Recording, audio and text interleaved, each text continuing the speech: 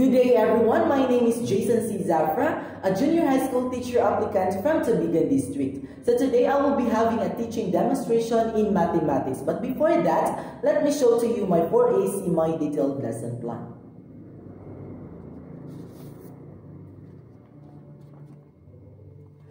Okay, students, let us all stand for the prayer in the name of the Father, the Son, and the Holy Spirit. Amen. Good morning, class. Okay, before you take your seats, kindly pick up the pieces of trash and make sure that all chairs are properly aligned. Okay, very good. So you may now take your seats. Okay, now let us check your attendance. Miss Secretary, who is absent for today? Okay, very good. So everybody is present for today's class. So let's give a hand to everyone. Okay, very good. So now before we go on to our discussion, let us first have a recap. So what was our lesson yesterday? Okay, Angela. Thank you, Angela. So yesterday we have talked all about introduction of algebra. So talking about algebra class, so by the way, do you have any questions regarding yesterday's topic? Okay, none so far. So by the way, talking about algebra is like learning a new language, right? Because it uses several variables and mathematical expressions. So for you to further understand about algebra, let's have this group activity. Okay? So you will be divided into two groups. So group 1 will be row 1 and group 2 will be row 2. So I have here 4 fundamental operations. So group 1 will be working on with the operations addition and subtraction, and group 2 will be working on with multiplication and division. So what you are going to do is in 5 minutes you are going to fill in the blanks the appropriate term to be used in the given expressions. Okay? So, do you have any question? Okay, so your 5 minutes starts now. Okay, time is up, so let us check your work. So, for group 1, you have operation, addition, and subtraction. So, what do you think is the appropriate term to be used here? Or what should be filled in the blank? Very good. So, it is plus. So, 5 plus 3. How about the second one? Yes. So, the sum of 6 and a number. So, for subtraction, what should be filled in the blank? Okay, very good. So, 7 minus 2. And for the second one? Okay, very good. So, 4 subtracted from 8. Very good, group 1. So, now let's proceed to group 2. Okay, what should be filled in the blank? Yes. So, that is 3 times 2. How about the second one? Oh, yes, the product of 6 and 3. Yes, now let's proceed to division. Okay, what should be filled in the blank? Okay, 10 divided by 5. How about the last one?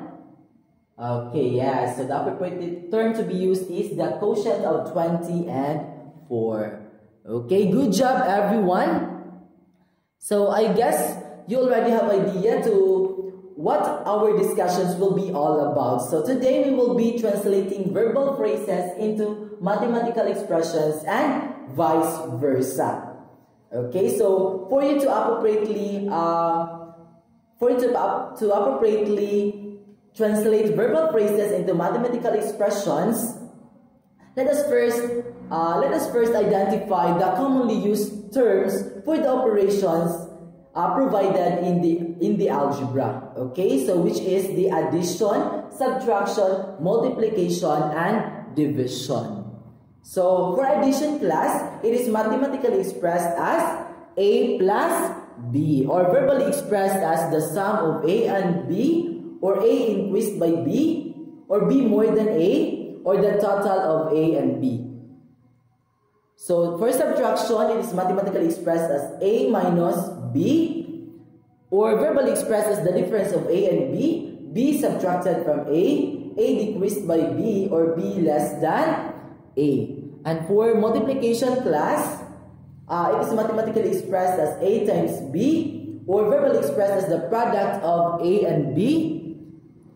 And for division class, it is mathematically expressed as A divided by B, or the quotient of A and B, or verbally expressed as the ratio of A and B, or B divided into A. So by the way, now let's try it yourself. So how would you mathematically express these verbal phrases? Okay, yes, Beth? Okay, very good. So The answer to that is 20 minus 4. So this is the mathematical expression to these verbal phrases. How about number 2? What is the verbal phrase to these mathematical expressions? Okay, very good. So the verbal phrases is the quotient of 10x and 3. Okay? So now let's have an activity. So this activity is called Match Me Up. Okay? So I have here 3 envelopes.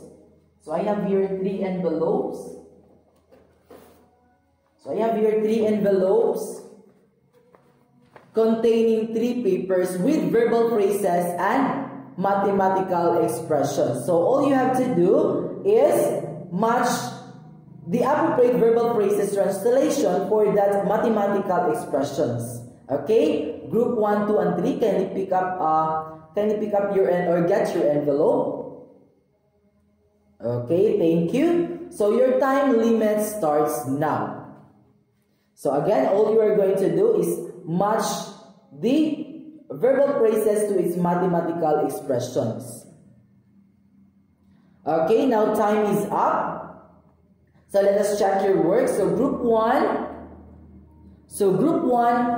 you have matched 1/3 and 2, 1/3 of a number. So very good, group 1. Now for group 2, so you have matched the sum of a number and 9. Very good. So for group 3, of course you have matched the difference 21 and a number. So good job everyone.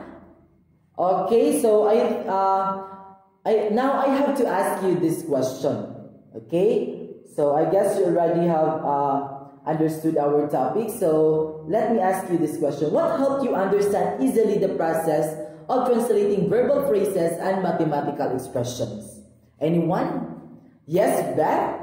Okay, so very good. So using the appropriate term and correct operations to be used will help us understand of translating verbal phrases into mathematical expressions and vice versa. So I guess you are now ready for the exercises. So kindly prepare one sheet of paper and answer the following evaluation. Okay, so it composes A and B. Okay.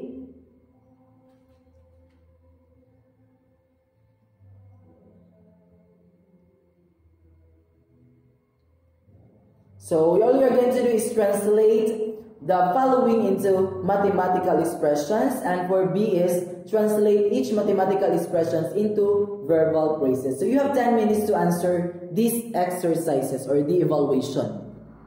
Okay, time is up. Okay, let us check your work. Let's check your work. Exchange your paper. Okay, who wants to answer for number 1? Okay, yes, that is correct. And the last number? Okay, very good, Kenneth. That is correct. So now count the number of check and pass your paper forward. Wow, everybody got perfect. So congratulations to each of you. So now get your assignment notebook and copy your assignment. So this is your assignment. Okay. For your assignment, write 5 mathematical expressions and translate it in at least 2 ways.